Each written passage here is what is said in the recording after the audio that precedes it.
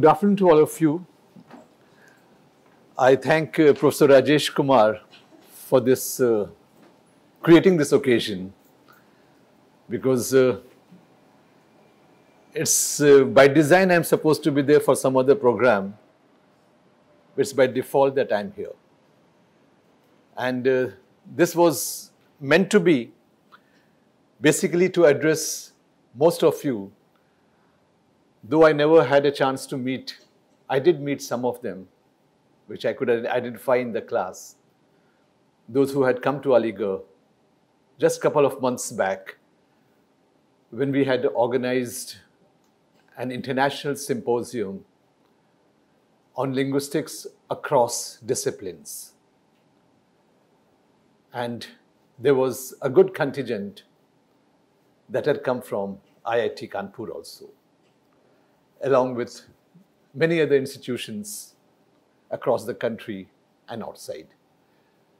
So since then, Rajesh had been thinking that we'll have some occasion to interact in a setup like this, because he has been talking about his accomplishments and his satisfaction that he has had so far while interacting with a young, bright students of the Department of Humanities and Social Sciences at IIT.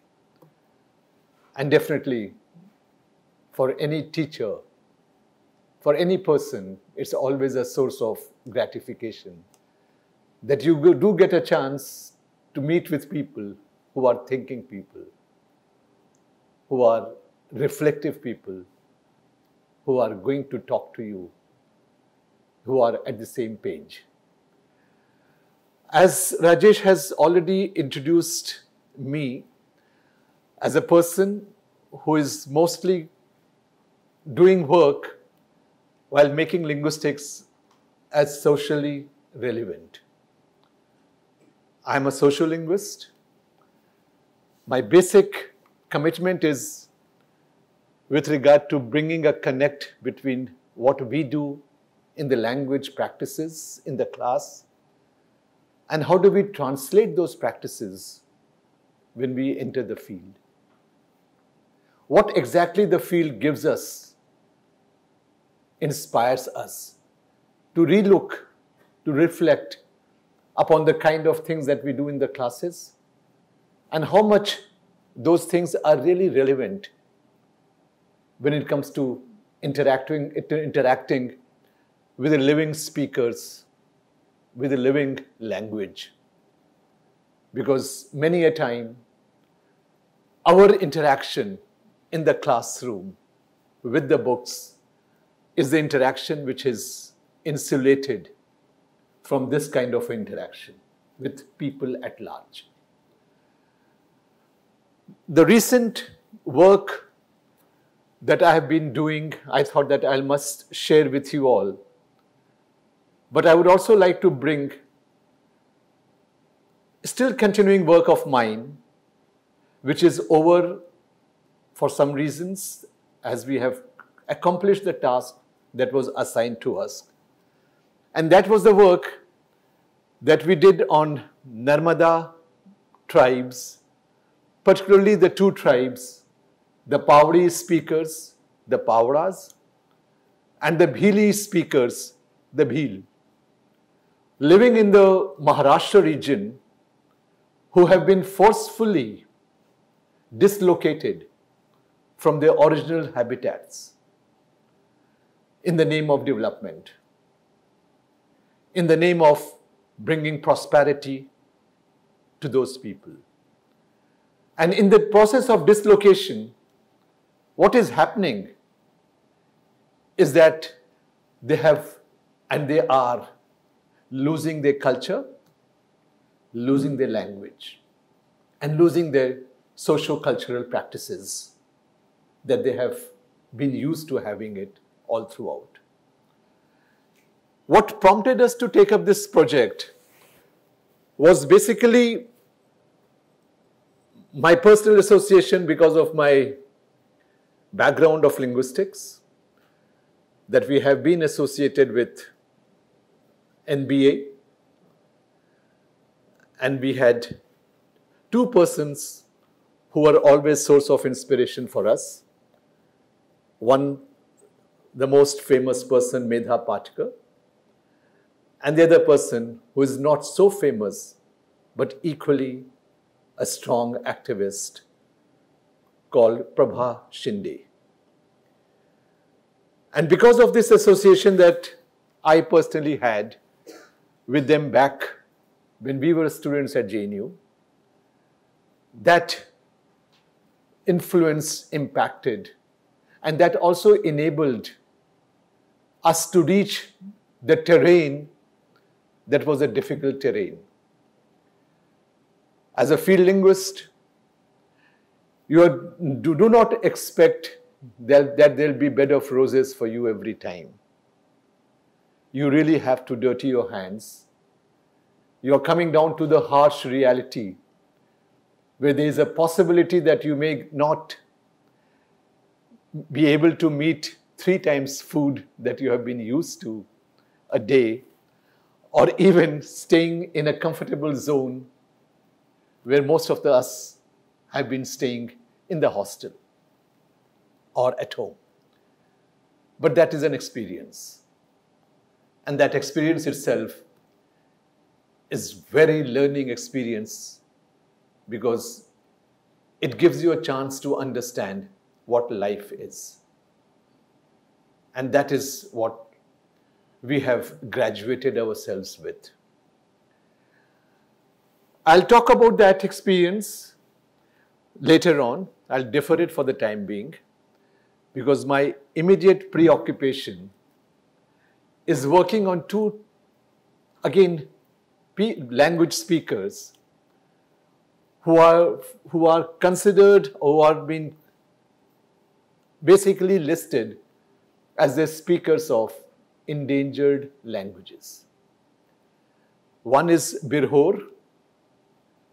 The Birhor, which is a language spoken by speakers which, according to 2001 census of India, had about 5,700 and odd number speakers, and they were not listed, because you know that is a number which is not significant from the census point of view, because they list only those languages where the speakers are 10,000 or more than 10,000 speakers. So anything that goes below that number is significant, is not there for the census. And there is a Chinali speaker, Birhor and Chinali. These are the two languages. Chinali, Birhor is an Austro-Asiatic language, and Chinali is an Indo-Aryan language. But Chinali stands for one unique, it has a unique position, because that's one language that still has a strong linguistic heritage with Sanskrit. We all claim, as a kind of a nationalistic discourse that is there all over around us, and as a kind of a nationalistic creation of a language that is there, and we all believe that Sanskrit has very close proximity with, Hindi has very close proximity with Sanskrit, which is far apart in terms of grammar. Chinali has strong affinity with Sanskrit even today. So much so that if you look at Chinali being spoken, you'll realize that many of the forms, morphologically, syntactically, are the forms which have akinness to Sanskrit. But that is not what we were looking at, because the job is not to look at the language, do a language study at a descriptive level. But the job is basically to document this language, the language which is not being spoken, so much so that it is not part of the scheme of census. And it is listed by the ethnologue and by the committee scheme for the preservation and protection of endangered languages that has been formed by the government of India as one of the endangered languages of India out of 540 that has been listed by the SPELL Government of India scheme. So the job was basically to understand, to document this particular language, which is an endangered language. And we have been doing that job. The paraphernalia, the techniques, the principles that are involved in the documentation of language, we have been doing that. Preparing a grammar for them, preparing a grammar in a particular mode which is required by the scheme so that there will be uniformity for all the endangered languages that are being worked at. And we are also documenting them in terms of the ethnosemantic domains. But as a sociolinguist, what primarily goaded me to look into that Chinali was also what happens with the formation of identity of Chinali. Part of it that I will take it up tomorrow in my presentation, but part of it, which I will not take it up there, I can share with you all. When I was working, and I'm working with Chinali speakers, the Chinali speakers are the speakers who have shifted completely to Hindi. The Chinali as a heritage language is rarely used by people except for the domains of home. That's a very informal, private domain where they do speak. But they have a rich cultural heritage.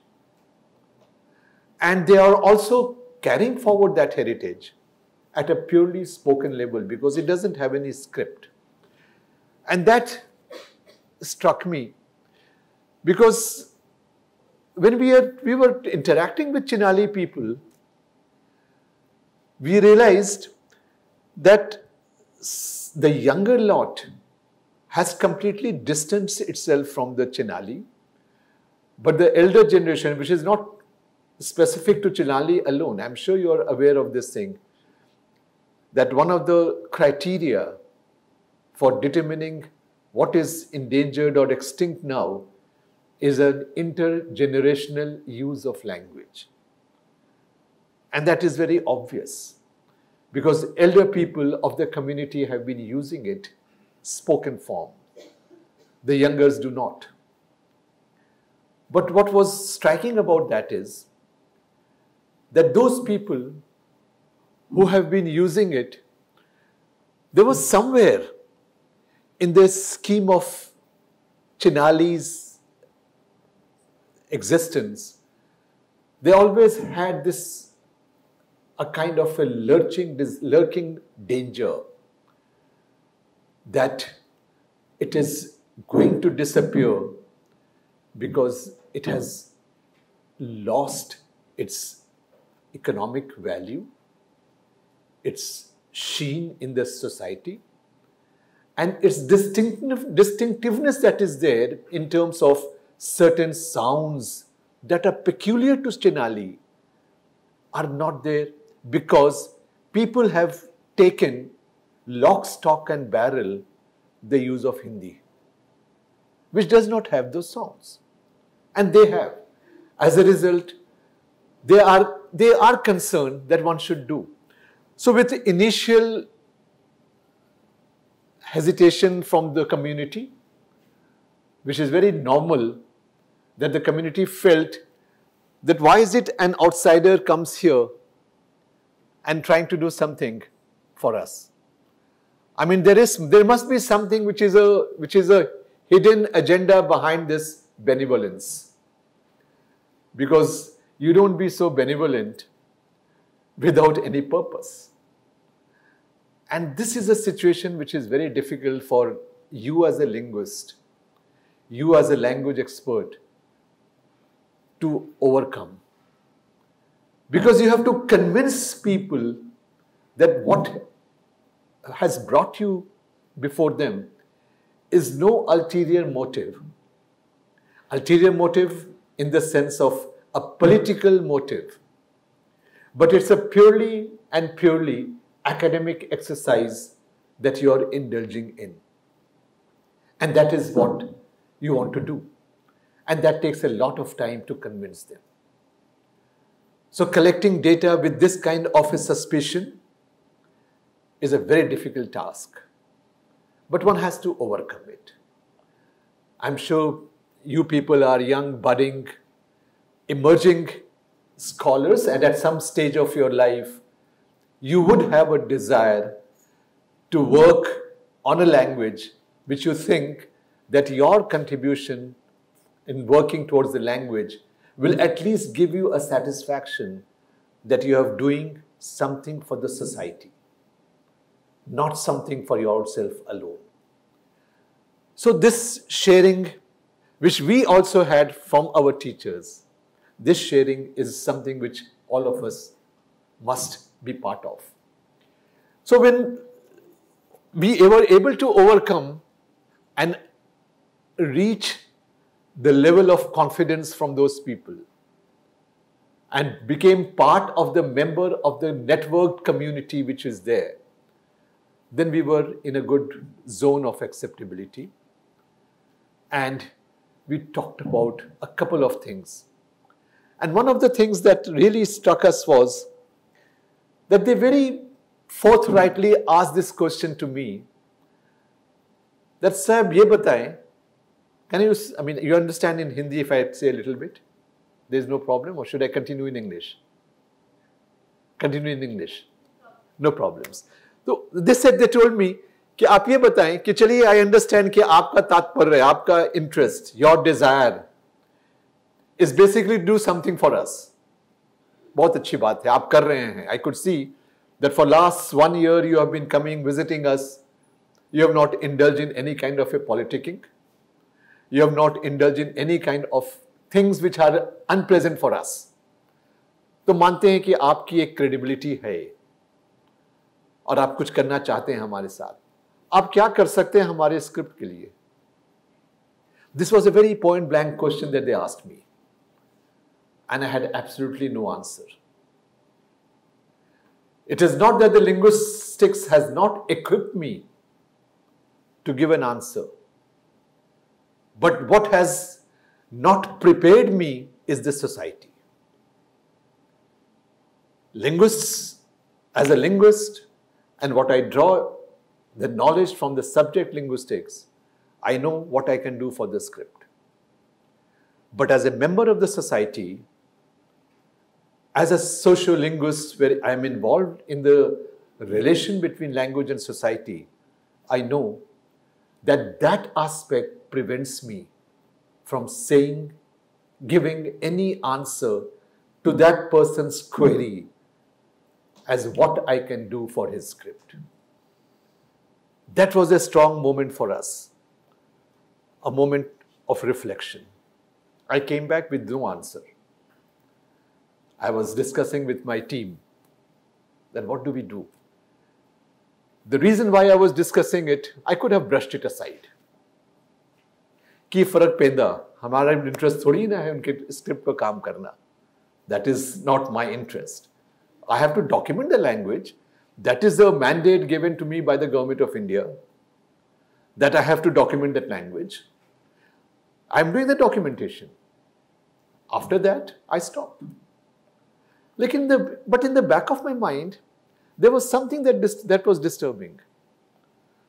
That shall I stop here? Isn't there any kind of an academic social responsibility that I have by being a member of the community that is an educated community? Isn't that academic social responsibility is strong enough to compel me to at least ponder over this issue of what I can do to them in terms of a script? And their anxiety for not having a script is an anxiety which is a strong base for the survival. It is not that they are not surviving now they are surviving. There is no script, they are surviving. But is this the survival that we talk about when we talk about a language being survived? These are the things that were really haunting me. It was not me alone, but my team that we were working.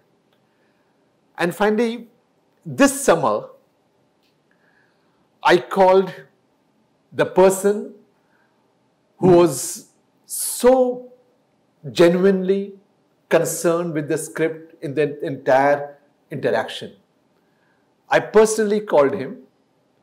I said that, "Aap is छुट्टी में, as it is, you would like to come out from your extreme cold weather, because Chinali is spoken in Himachal, Kulu, Manali के villages के deep inside हैं, and you know that these are the difficult terrains during the peak winter that you witness in northern part of India." तो I told him कि अगर आपको interest है कि आप वहाँ की सर्दी से रिलेटिवली कम सर्दी जो होगी आपके लिए, हमारे लिए तो वो सर्दी है बहुत बड़ी, because in Delhi and Aligarh is no different. The सर्दी इन Aligarh is something which is difficult for even person like Rajesh to survive at times, because the treacherous weather is there. It can always deceive you.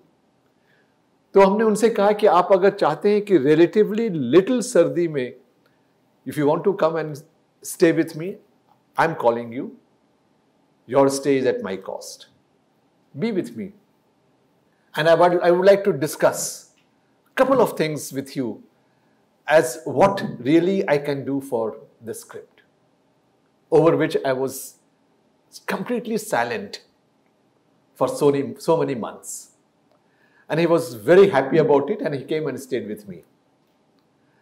And we had a long discussion over what we could do. That is what I want to share with you, if it really interests you. Otherwise, I can move to some other experience of mine. If I take your silence as a positive note, then I can continue. Thank you very much. So, in which case, what we did, see, this linguistics tells you, Rajesh was, sometimes I can come out of the mics, can you hear me still? Because this positioning always distances you, and as a teacher, it's always good to have this kind of a proximity being reduced a bit, because this structure is always something which displays a power structure. So I was discussing this, was what I had in my mind, because linguistics tells you, and what Rajesh was telling you all, you intend to do, or you have to carry out your applied linguistics. So the linguistics tells you that you're not only concerned with what the linguistic forms are. You do those things. In your elementary linguistics, you must have studied the forms of linguistics being studied at different levels.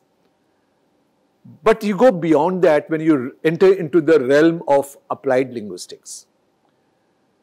You also look at how do these linguistic forms, they also create a social meaning. That is an important aspect. That is, that these linguistic forms that you have, these linguistic forms to me are the forms that provide an index. I'm trying to take you to what a famous semiotician, philosopher, Charles Sanders Peirce, has talked about. He has taken up the 3 categories: index, icon, and symbol. I'm sure you people are familiar with what Ferdinand de Saussure talks about as the 2 types, signifier and signified, which has really made a lot of dent across the discipline of linguistics. But Equally, and in fact, I would say more powerful insights can be drawn from what Peirce talks about as icon, index, and symbol. These are not the terms, but these are strong categories that can bring you close to the social reality. When Peirce talks about an icon, that icon is nothing but the sign that brings you a meaning, that gives you a meaning because of resemblance. So if you have a map of India behind you, it is not India, but it resembles India. And the meaning that you create is what you have created from that map, which is an icon. That is the connection that you have with the linguistic form of map and the meaning. But when you have a connection, not with the form, not with the resemblance, but with the convention, you call it as a symbol. But index is something which is an association. You have a connection because of the association. If I speak, and here where my interest suddenly began when I was thinking of, I'm still thinking of doing a work on script for Chinali. My interest began because when I was discussing with the person from, I do not like to name the person because that will be ethically wrong at this moment. Because there is one thing which we must observe is the ethics of research. So you don't reveal the name of a person. So one thing that struck me was that when he was talking about certain forms of his language, linguistic forms of a language, he was talking about those forms that were the peculiar forms, which did not exist in Hindi.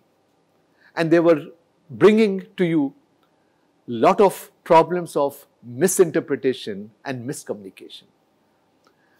Even if you ask me towards the end of the things, tell us what those forms are, I will not divulge those forms right now. Because I'm going to reserve them for being more clear and doing something more, then I can bring it to the public domain. Because it's still at the incubation stage where we are doing for them. But I can draw parallel examples for you to understand, which will be equally well. When I'm talking about the linguistic forms, see, when you say that there is a particular form which has an association and it gives you a particular meaning, let us take the form. You all are familiar with what happens with the claim of speaking RP. Received pronunciation. You may dismiss it, people have dismissed it, fine. But you also have a notion of something which is a Queen's English, something which is a King's English, and something which is an RP, a received pronunciation. Leave aside the contentious part of it. What makes you become a speaker of a non-native speaker of English is, do you make a vowel A as A or as A? That is something which is important. Because a native speaker would never say, I stayed at Aligarh or I stayed at Chennai, but he will say, I stayed at Aligarh or I stayed at a particular place. It's always A. And a native speaker will never say a single monophthong called O. He'll always have a diphthong, which is O. So for him it is show. Show me the way to go home. It is never show me the way to go home. But we are least perturbed with these things because we don't care for these things. But for people for whom this thing matters, it matters because these linguistic forms are indexical. These linguistic forms provide an index of their identity. A very famous anecdote, or forget about that anecdote, I'm sure you people have been listening to the commentaries, and when somebody says, instead of play, Tendulkar is or Virat is plying. I'm sure you must have heard it. When a person says plying, you know that plying is not ply that you talk about. But ply is basically P-L-A-Y. But who says that? Do you say that? Do the British or Americans say that? No, they don't. It's an Australian speaker who says ply. So this linguistic form, it is an indexical of an identity of an Australian. We may look at it as something, we may brush it aside as something which is not very significant. But its significance is there for the people who use it. This is something that was there when I started listening to the sounds that he was making. And when I started replacing those sounds with the normal Hindi sounds, and I asked him to say that, and how he told me that this word with this sound means this. And if I say that, I'll be becoming a cause of miscommunication. This is the indexical part of a language. A script is one such thing which is indexical. As I said, that linguistics did equip me, did provide a knowledge to me to understand how scripts can be devised. Always told me that, listen, it is not an easy venture that you can devise a script. This is where the applied linguistics becomes relevant for you, because if you try to apply it straight away, your knowledge to what you have done to the situation, then you have to very cautiously tread on the ground where the society is a living speaker of that living language. And you have to be very particular about that. Why is it that you have to be very, very cautious? It's because the script that you say, that script is a bone of contestation, is a site of struggle, political struggle for people. It is a script that has created a divide between people. And the script alone is not something which is simply a moving figure on the pages of your notebook, a graphic representation of that figure which is devoid of any kind of a political or social potent that it has. It is not such an innocuous thing.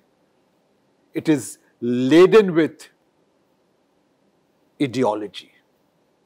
It is laden with politics. And that is the reason why applied linguistics becomes important, because whatever you study as part of the knowledge of linguistics, apply it, but you apply it with the sensitivity of the place, of the community, of the situation in which it can be accepted. And this is what was there in the back of my mind when I was asking him about this script. I said that, what would you like this particular script that you want to have a base? We are not going to add a 15th script on the inventory of scripts that we have in India. As you all know, that we have 14 scripts in India. I said that let's not make Chinali as adding in that inventory and having a 15th one. That will be, no one will accept it. So we must think in terms of improvising it. And one way of improvisation is that you give me the sounds, You tell me what is that sound that is there, and I am capturing those sounds by adding some diacritic markers. And I'm working on, and I'm trying to associate that diacritic marker is a form. And that diacritic marker is not a form for you. It is creating a meaning for you.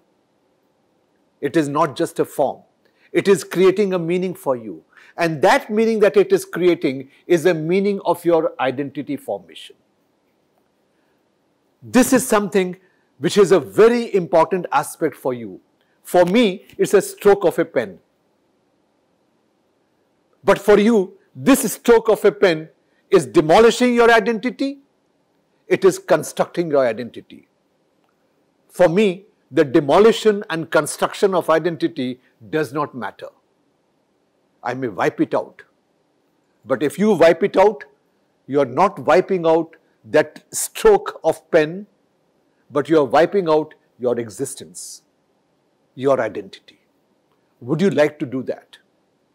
And if you agree to doing it, then in that case, you are not the only sole representative of the community. It has to be a participatory involvement of the people who speak that language. And this is where the entire process of revitalization of language comes. Because if you want to revitalize the language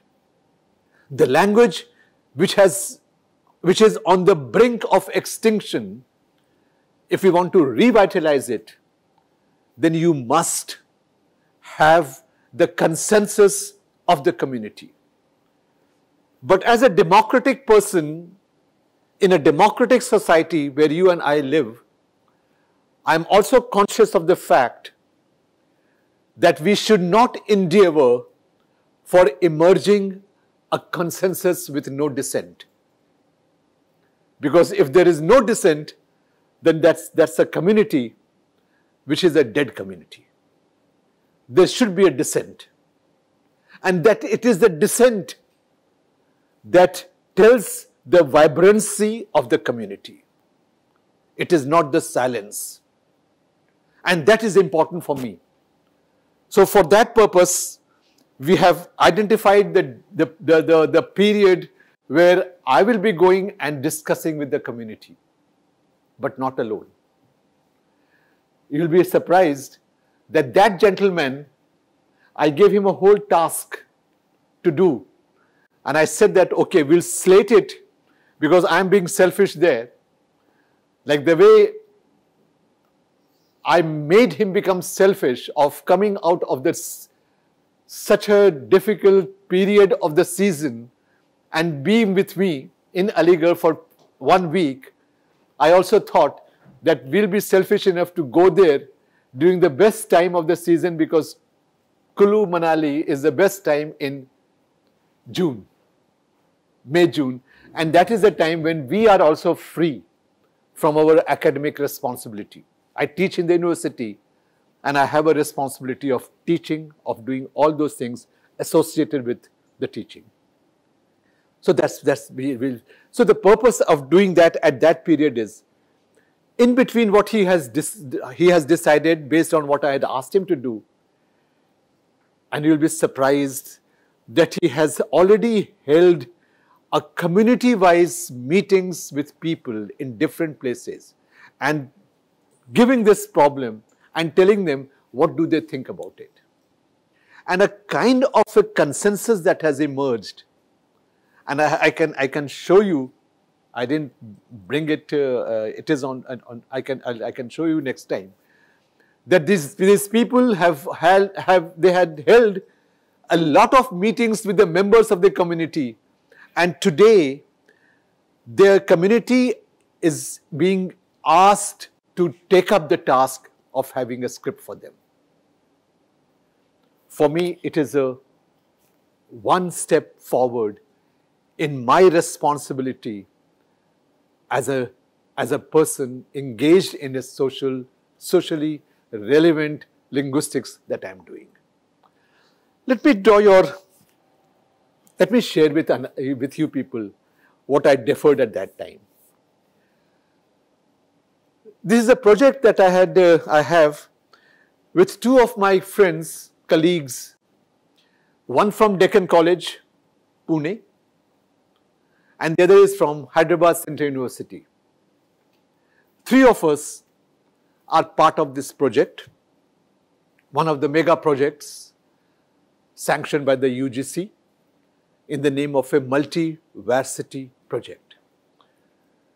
My colleague from Hyderabad is a well-known linguist, Professor Panchanan Mohanty, and another colleague from Deccan College is equally known sociolinguist, Professor Sonal Kulkarni Joshi. And three of us have been working on this project, basically trying to look into the loss of linguistic and cultural practices of the tribals, Pavadi and Bhili tribals, Bhili language speakers in Maharashtra. And this is, I'll just share with you people, some of them are published work, so there is no harm in sharing it also. And some of them are still in the process of getting published. So I'll also share that with you. See, when we went there, this is an ethno-linguistic study. I'm sure you all know what is an ethno-linguistic study, where you try to connect yourself with the speakers, along with the nature, the ambience in which they live. So you're directly connected with the speakers, with the nature, the entire setting. So you're with them. We used to go there and spend a week with those tribals, and we'll live with them behind the backwater of Narmada. It's a beautiful place. If at all you get chance, you must visit there. But reaching there is very difficult because you have to cut across a jungle and a particular point where you cannot go inside the jungle because the vehicles cannot go. So we, three of us, along with our team, would walk for about 10-12 kilometers. To reach a particular point, from there, one ferry will take us, that comes once in a day in the morning and drops you back again one particular fixed time in the evening. So if you want to go in between, you are not. You are completely stranded. But we had to do it because that is where we are doing our ethno-linguistic study. We did not go to the place initially where they have been resettled. They have been resettled in areas of Nandurbar in Maharashtra. Some of you are from, if at all you are from Maharashtra, you are familiar with that place. They have been relocated there.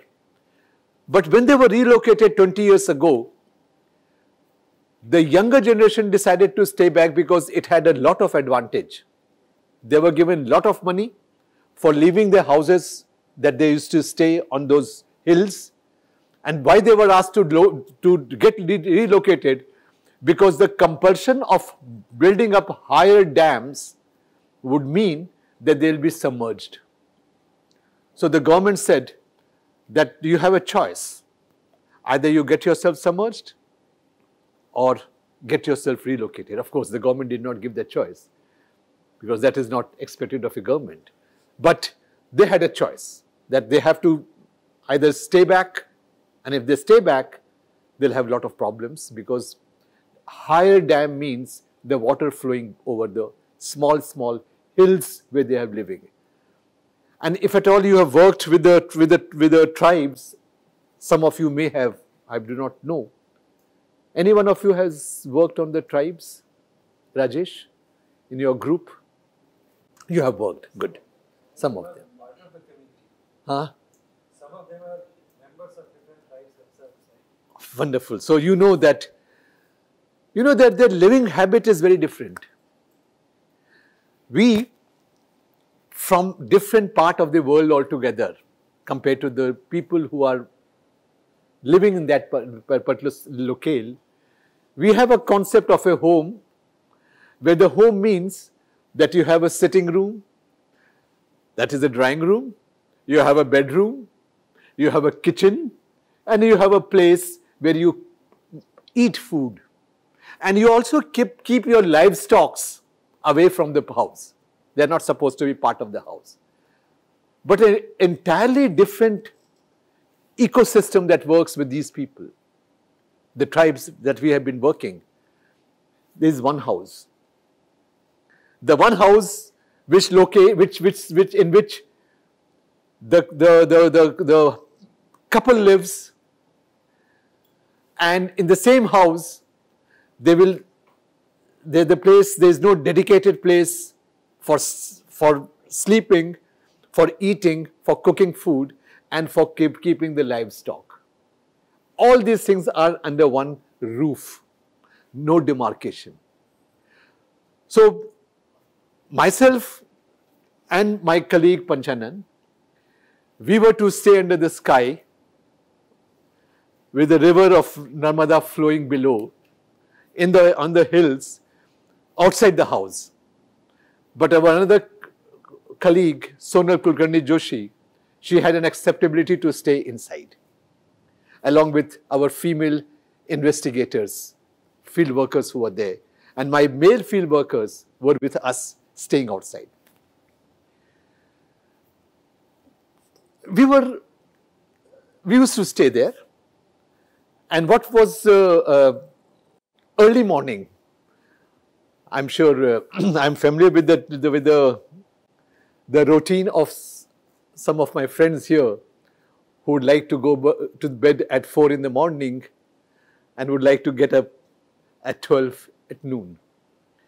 But unlike that kind of luxurious sleeping habits, the people over there, because they are close to nature, they are supposed to get up early in the morning at 4 or whatever the time may be, and going to bed maximum by 7:30 because there is no light.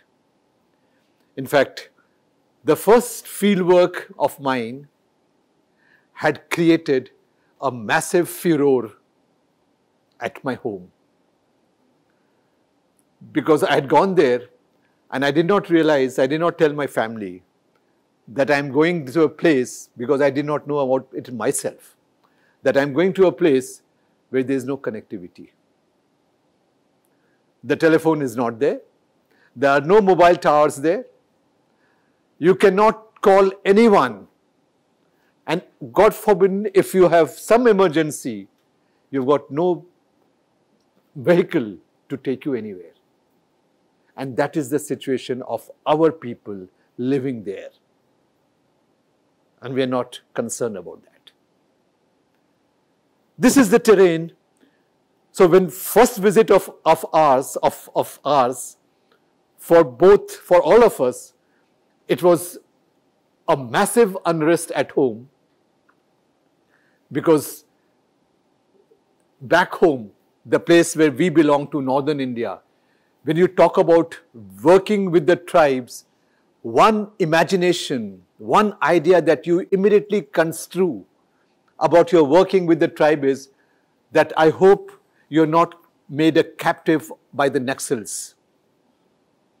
This is a very common perception that we have, that working with the tribes means that you are part of the Naxalites who are there. And once you are part of that Naxalite, everything is unsure. So that struck people at home.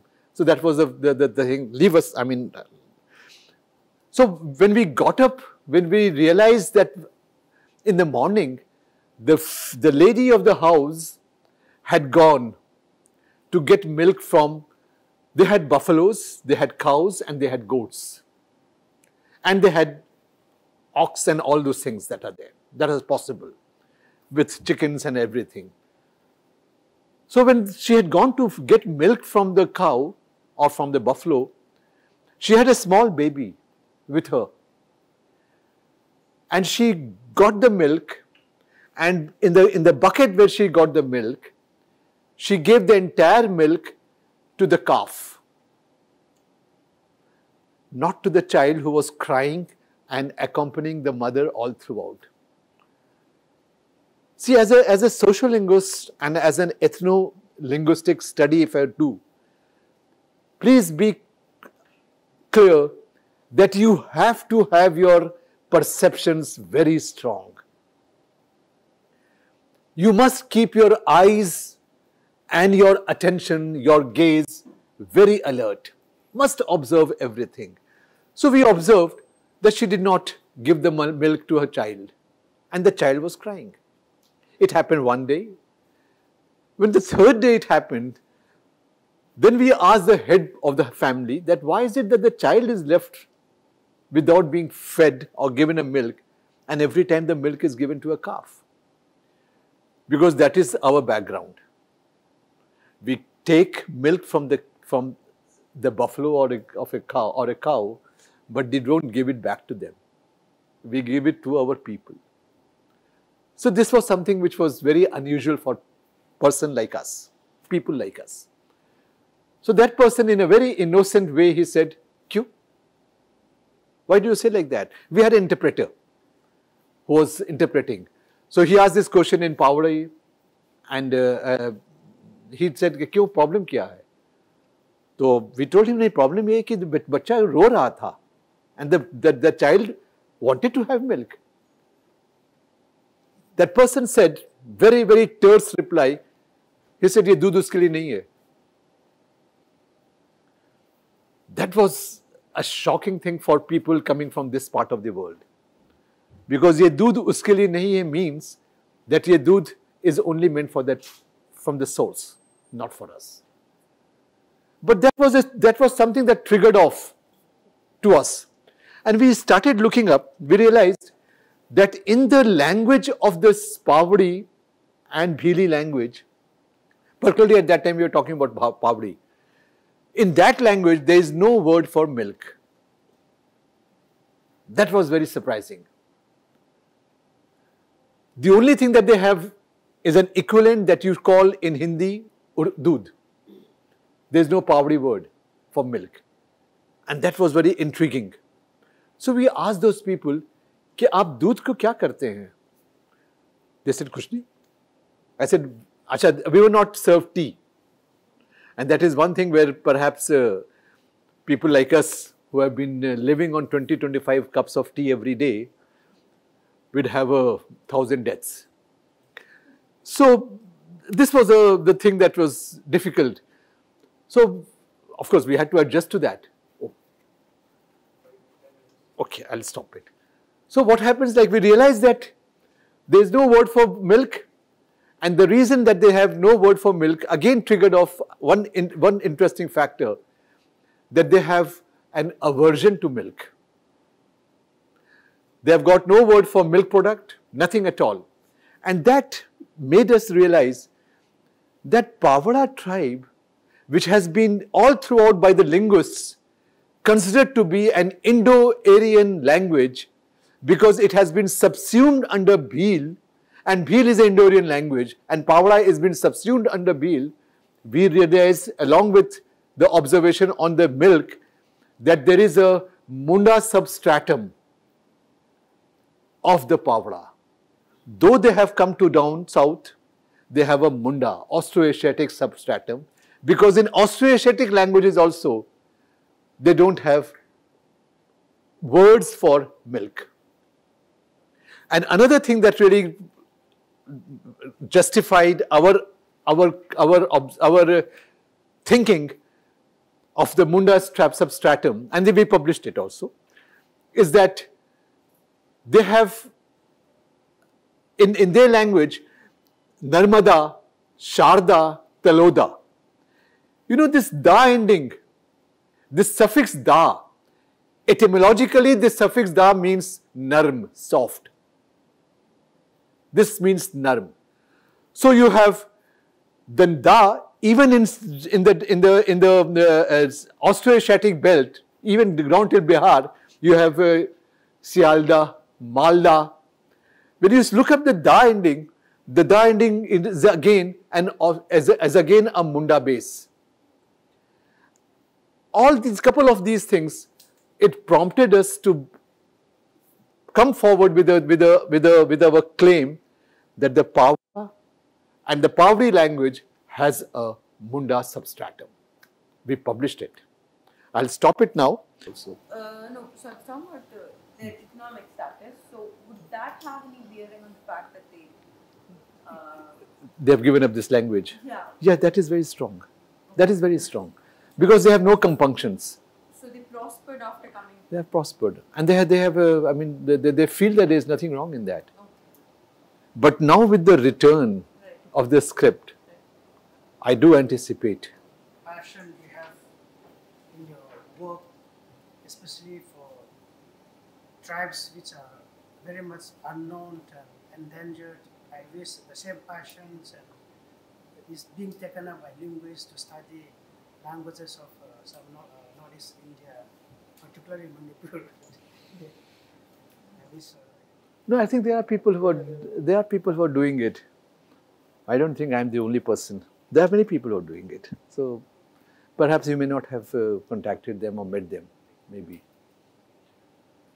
But one thing is very, though I should not say it, but we must say it because we represent a different kind of a world altogether, that for most of these languages, the white-skinned people are more passionate for other reasons.